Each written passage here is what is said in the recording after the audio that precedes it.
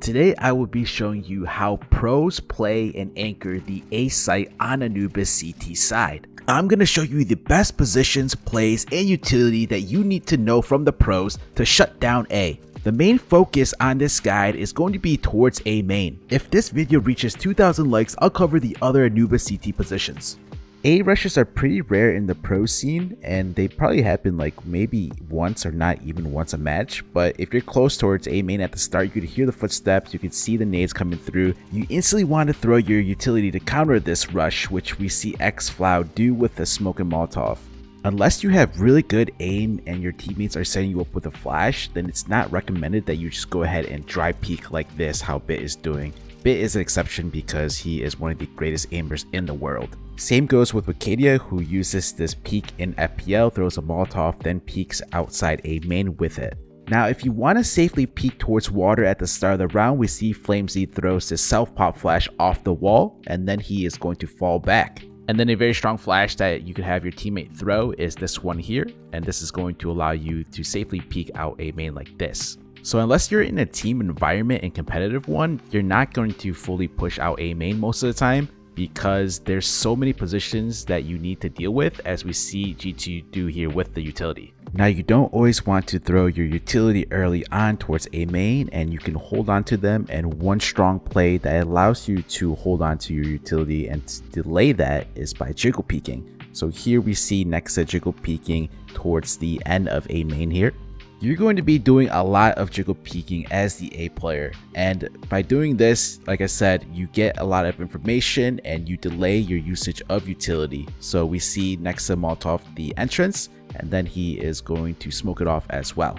This jiggle peek being so close towards A main will give you the most information. However, there is one counter to this, and the T's can sneak by up close towards the left wall without being spotted. Crimbo is able to go unnoticed inside A main because he hugs left towards the wall, then he swings, but unfortunately he does not capitalize on the spray onto Fame. So this is perfect for your main AWPer to post up on towards A main and sometimes have them play in this position in case of a contact like that. Here is a nice position towards Fountain by Magis, who plays very safe. You can see he's holding a very tight angle. He has the smoke pulled with the pin, and if he makes contact or an execute is coming in, he is going to throw the smoke and then he's going to play behind the smoke. However, he does get Molotov out and falls back to site here. Nothing really happens with these clips when you see that I am cutting them short. That means the other team went B. When you are playing Fountain and you're hiding behind this wall, you're going to ask for a flash for your teammates to peek. You're actively not going to be peeking A main. This is a very strong position and setup if you are able to get your teammate to flash for you. I know I said to not actively peek A main from Fountain, but if you're in this position in this back corner crouch with an AUG, it's super strong. Crimbo shows us another way where you could peek A main. This one is farther back. When you see the T's, then you would throw your Molotov and or smoke, or if an execute is coming in where a lot of nades are flying through, then you would throw the nade set. The cool thing about this position is that it does allow Crimbo to smoke off A main. This is a very safe way to do so rather than having to peek A main in order to smoke it off. One thing to note when you are playing this position and jiggle peeking is that when your teammates start giving up mid control, you need to go ahead and move because the T's can spot you from mid. That's what happens here. You see Nexa having to throw his utility towards A main because Nico and the other player had to give up mid. So they go into this setup here where Nexa is site and then Nico is close towards the wall. So like I said, if you don't have mid and you're playing this angle or you're jiggle peeking from this position, you are going to be able to get spotted by the T's.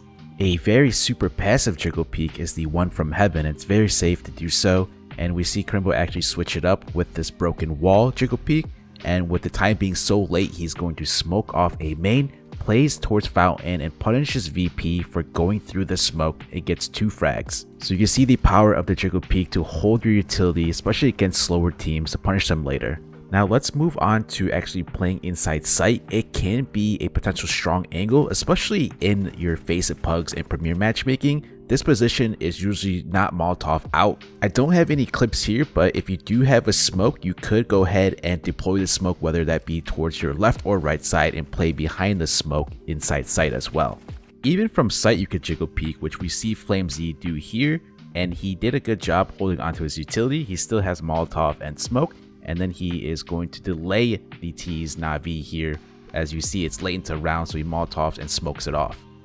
You are going to be dealing a lot with the T's throwing the A main control nade set, which involves smoking off A main as well as Molotoving that Cubby. How pro teams on the CT side try to counter this is one way is Molotoving the entrance off and then getting flashed through that A main smoke. Team Falcons with a counter play here for Vitality's counter by flashing after hearing that nade set. This play is super strong if the T's only throw the utility and they don't contest it afterwards. So we see Vitality do the same set play here, Molotov the entrance, flash through, and you see Flame Z does not spot anybody, smokes off the A main entrance, and he got a lot of information and map control there. Here's FaZe Clan running the exact same setup with the T's having thrown their nade set in and they had A main control, and you see Robs almost gets 2. Earlier I showed Crimbo throwing this A main smoke. Here he throws it in a different round after Verse Pro's A main nade set here, and you're going to see that Crimbo actually comes up and clears that Cubby and he gets a lot of information. Then he goes back to Jiggle peeking. Now if you don't want to retake A main control or contest A main, what you'll see is that pros will often smoke after the T's main smoke is up. The CTs will continue to use their utility to delay the A hit. Now if you want to be sneaky with it, you and your teammate can just go ahead and contact in. So we see the G2 players having 2 CTs push up into A main after the T's smoke is ending. That A main nade set from the T's will prevent the CTs from typically playing up close like this inside the Cubby. But if you're able to do so and the T's don't throw it, you get so much information and map control as we see Robs do here. When Anubis first came out, one of the most common pro CT setups was having your rifler in that Cubby and then your AWPer holding this angle here, where the AWPer will make contact first because the AWPer can see further as the rifler is playing anti-flash, but that Molotov is going to flush that out.